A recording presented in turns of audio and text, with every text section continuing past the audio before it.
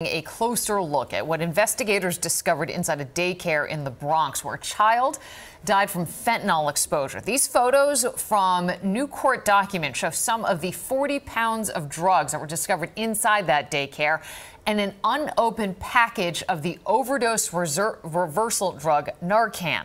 3 suspects all appeared in court today facing charges stemming from the death. The victims' families also there, hoping to get some closure. Eyewitness News reporter Marcus Solis is live in the Melrose section of the Bronx with the very latest. Marcus. And Liz, as you know, these 3 suspects are also facing federal drug conspiracy charges, but they were in the Bronx today on charges of murder, assault, child endangerment, what the district attorney calls the human side of the case. Shackled at the hands and feet and surrounded by a phalanx of court officers, the operators of the daycare center were arraigned today. The site of Grei Mendez, the woman who ran the facility, drew wails of grief from the family of the victims and afterwards outrage from the district attorney.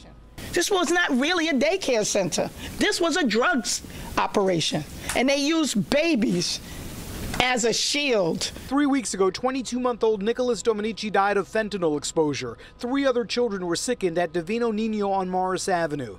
Today, prosecutors released new images of the room with a gray padded mat where children would play and nap, under which police discovered a trapdoor hiding 6 kilos of fentanyl, heroin, and drug packaging materials. Lo que tengo es un recordatorio de mi hijo. At times, nearly overcome by emotion, Nicholas's father says he felt especially betrayed by Mendez, who he says would text pictures of the children throughout the day. She keep us updated on everything happened every single day on the daycare.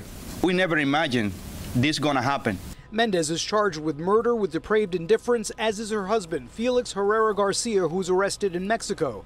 His cousin, Carlisto Brito, is also named in the same 20-count indictment on state charges. In addition, the 3 are facing federal drug charges. Meantime, the DA says she plans to investigate the licensing of other home-based daycare centers.